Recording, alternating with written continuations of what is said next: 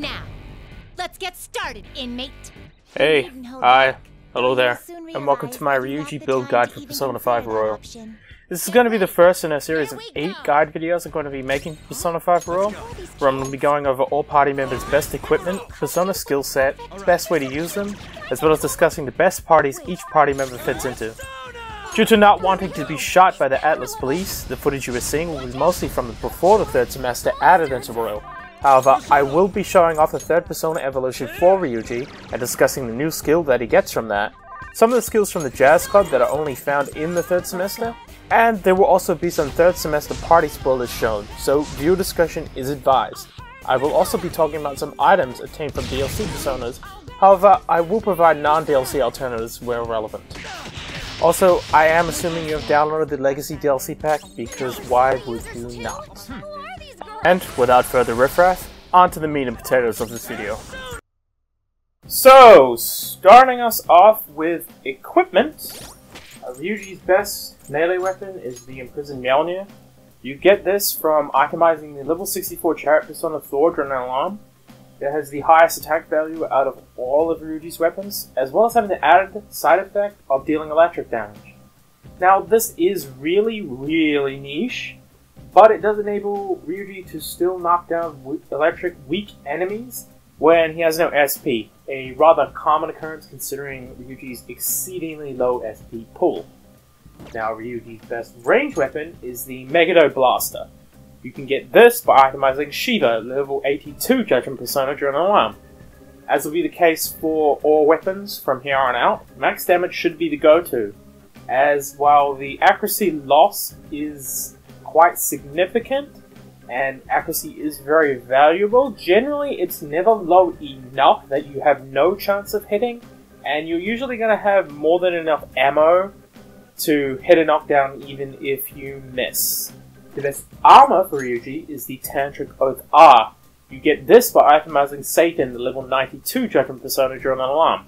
This does require you to be at max Confidant rank with Judgment, but it's achieved naturally through story progression, so you're going to have it regardless. Now this has the highest defense value of all armor types, with decently high evasion rate to boot, but it also happens to come with the added effect of heavily reducing all magic damage dealt to the wielder, an exceedingly valuable skill. Now for accessories, as will be the case for pretty much every party member in the game, Shadowbout R is the best accessory. Shadowbout R has the Invigorate 3 effect of restoring 7 SP each turn in battle, as well as providing +3 stats to all of Ryuji's stats. Now, to break this down why this is so good, SP regeneration is very valuable in general, especially for party members. For Joker, it's not as valuable because he has access to things like Victory Cry or Spellmaster, which is going to, drastically decrease his SP usage. But party members don't have that. The most they can get is Spellmaster, but you can only give it to one person, and it's also on a Jazz Club event very late into the game, so you're not always going to have it. So the only way they can get SP back is through items, or doing this, using an SP regen accessory. So having it passively is very valuable, especially in those long dungeon runs. Now stats, increasing stats is also about as valuable as having passive SP generation. Again, not as valuable on Joker, but on party members it is. Joker has the ability to pretty much feed personas, level them up, and then increase their skills exponentially for all of his personas. Your party doesn't. So having that additional 3 stats, that access to an additional 3 stats is very valuable. It just, all across the board, increases their performance drastically. Now, you get this from itemizing the DLC Persona Izanagi no Okami. Now, if you don't have the DLC, specifically Izanagi no Okami, the other option is, if I can find it, would be... I don't seem to have it here. Well, it's the SP Adhesives 3 that you get from Takemi's clinic. I think you have to be rank 5. Anyways, that gives you the Invigorate 3 effect, which is probably the most valuable effect out of the two, but it doesn't have the +3 on all stats. It's ultimately completely inferior to this, but if you don't have the DLC, hey, it's really useful anyways. Now, other options you can use is the Crystal Skull R. Now this gives you +6 on all stats.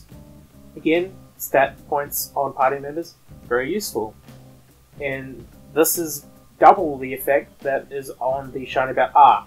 However, its other effect isn't as useful. Angelic Grace increases evasion from all magic attacks except Almighty.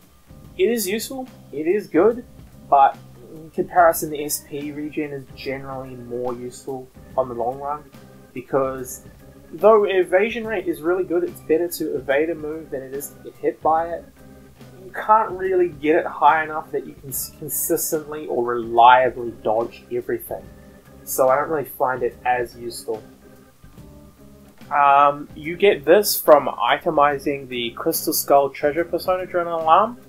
I think you can get this from the lower ends of mementos. You have, I believe it's in the late game, however. Now, other options, these are all going to be from the free DLC, Legacy DLC pack. Your other options are the team classes, 50% EXP, increases your XP gain. Are you XP grinding? 15% extra. Very useful. You want money? 15% extra money. Seize armband. Good. The arm PC, +3 in all stats, same as the Shiny Belt R, and Life Boost, which increases max SP by 20. I see this as being kind of like a budget, like just a bit worse version of the Shiny Belt R, because it gives you the +3 stats, and it gives you max SP. But max SP is generally worse than having passive SP regen, especially in the long run. For short term, this is probably more useful, but nah, generally passive SP regeneration is better. The Gauntlet. This increases evasion from criticals and magical attacks. Now, I know I did talk shit about Angelic Grace and evading before, but again, evasion's still kind of useful. It's still good to dodge things, and this is pretty decent. I wouldn't use it if you had Crystal Skull R, because obviously it's better, but hey, it's an option. And then the last one I want to talk about is the Kuzunoha Tubes.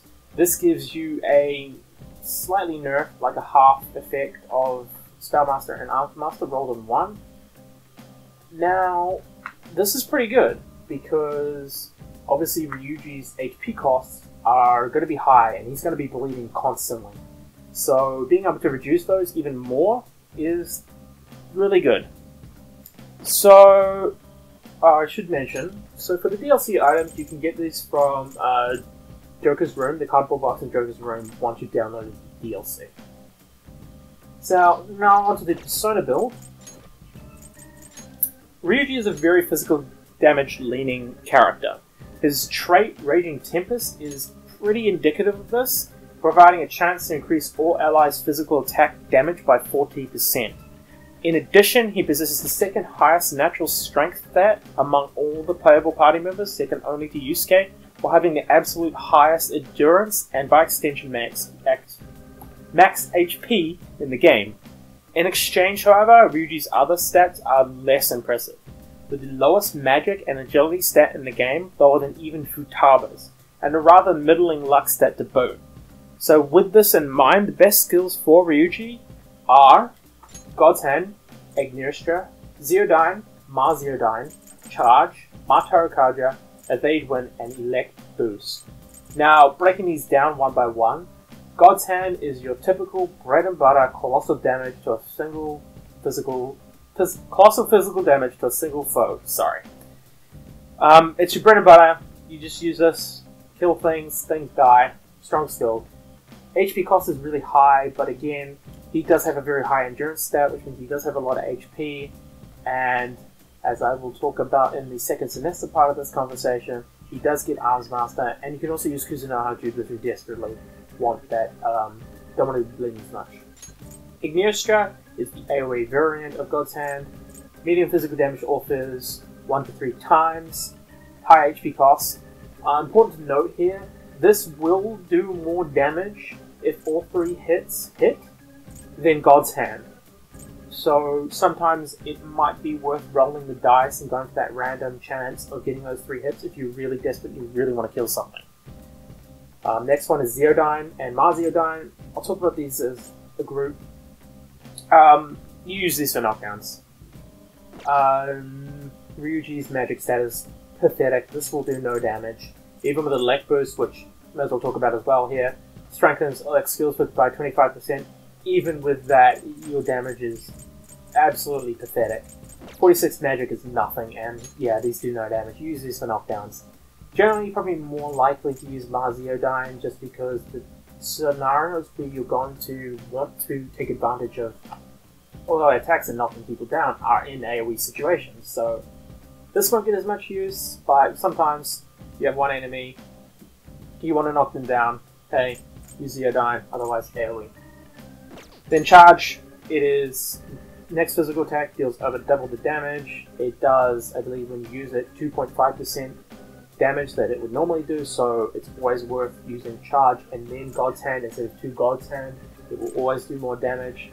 This is his bread and butter, basically. Bread and butter combo, Charge, God's Hand, dead, Charge, God's Hand, Charge, God's Hand. Very strong skill. Not much else to say, it's a good skill. Then Marataro Kaja. This is actually one of his best skills. It is what makes his party with Makoto and Yusuke, the synergy, so great, is because with all 3 of them, Marataro Kaja, then Masuku Kaja on Yusuke, and then Maraku Kaja on Makoto, you basically have a free heat riser. AoE heat riser. And AoE heat risers are not in this game, except for Thermoply on Kyoka, which I will mention and I will talk about, but sometimes you don't want to use that setup because it's a very complicated setup and it's hard to get. But yeah, this is a very good skill. It gives him great team support, and his synergy is amazing with Yusuke and Makoto. And then finally, Evade Wind. Pretty basic, greatly increases evasion from wind skills. Ryuji's weak to wind. You want to dodge those wind skills as much as you want. This in conjunction with Tantric Oath R basically means he has a very, very, very low chance of getting hit by wind skills, which is great because you don't want to get knocked down, because it's bad. Anyways, on to the second semester. Now, for the third semester, Ryuji gains access to a couple new skills, all of which pretty much just buff him and help him do the job that he wants to do, which is hitting hard physically. Ryuji, in the third semester's persona, upgrades to William from Satan Taisei, and his trait upgrades along with it, going to Eccentric Temper, increasing the physical attack damage buff that it used to give from 40% to 80%, so double. This basically just helps him do even more physical damage and helps his party members do even more damage sometimes. He also gains a skill, Fighting Spirit. Fighting Spirit is basically an AoE charge. Now, as you look at my build here, you may notice I also have Charge here, and Fighting Spirit. And the reason for this is pretty obvious if you look at the SP costs. Charge costs 15, and Fighting Spirit costs 80. Now, that is massive. That is a massive, massive difference. So, generally, you don't always want to be using Fighting Spirit. You want to be using Fighting Spirit when you have turns where you can set up a massive amount of physical damage and charge for whenever then. Because if you spam Fighting Spirit, he's gonna run out. He's gonna run out so quickly. Again, his SP pool is, I believe, the lowest in the game, so you really, really want to use it conservatively. But there are situations where you want that big damage for all your party members, and this is so good. This is such a great skill, especially for units who don't naturally have Charge or have to use it or gain it through a Jazz Club event, which, you know, you're not always going to be able to get in a singular playthrough. Especially someone like Yusuke or Kasumi. They don't have Charge naturally. This gives them it. Great skill. In addition, he can learn Arms Master from a Jazz Club event on the 22nd of January. Again, decrease HP costs of skills by half. Very useful. Cuts down the cost of his physical damage skills, so he's not bleeding nearly as hard. 86 HP, I believe it was 169 when you didn't have this. This is such a key move. You've got to have it. You've got to use it. So what I replaced was Zeodyne and Elect Boost. Like I said in the first half discussion, Elect Boost is useless. It does not increase his damage by that much. His magic damage is poor anyway, so it was kind of just a placeholder ultimately. Now, Zeodyne, why did I keep Zeodyne over Zeodyne? So, like I said again in the first half, generally the situations where you want to be using his magic is to get knockdowns, which are generally going to be in AoE situations. There aren't going to be many situations where you want to use his single target, Zeodyne, so generally Zeodyne's the go-to. It does cost more, but, you know, overall it's more useful. With all this in consideration, the best party members you want to pair with Ryuji are Yusuke, Makoto, Sumire, and Haru. Ryuji, Yusuke, and Makoto have great synergy together, with each of them providing one of each of the three primary buffs.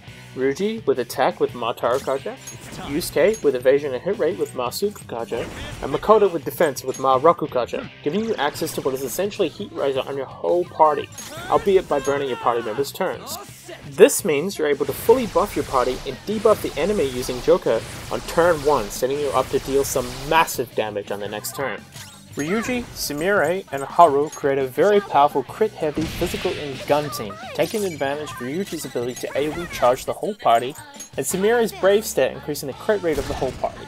With those two combos, in conjunction with Haru's one-shot kill, and Sumire's sword dance / masquerade already having an enhanced crit chance at base, you will be able to do some massive crit chance, baton passing after each one increasing your damage even further. This can be very handy for the crit phase of the Lavenza Super Boss. When all is said and done, Ryuji is quite easily one of the best party members in Persona 5 Royal. His combination of high physical damage capabilities, in conjunction with great team support, makes him a great pick for some of the harder challenges in the game. His synergy with Makoto and Yusuke also cannot be understated, making what is arguably one of the strongest parties in the game, and his crit capabilities with Haru and Sumire make him an excellent choice for the crit phase in the Lavenza boss fight. And that brings us to the end of the video. Thanks for watching. Going to be going through each party member as they show up in the story, so the next one up will be everyone's favorite go-to-sleep cat, Morgana. Peace.